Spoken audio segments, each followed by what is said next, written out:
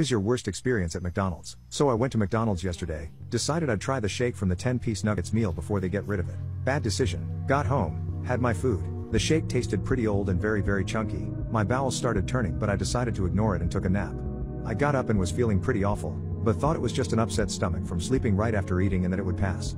I still did not connect it to the shake. Well, I was wrong. I ended up dealing with that pain for an hour or so before deciding it was becoming an emergency and I needed to sprint to the bathroom around 1:30 a.m. I was in there for about an hour, pooping my gust out.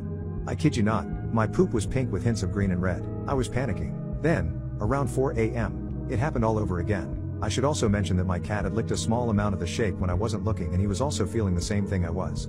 Tired from my own suffering as well as wiping my cat's butt all night, I got up and had to go to work around 7 a.m. I still felt pretty bad, but I thought, I doubt there will be a third time. It's already happened twice, I'll be okay.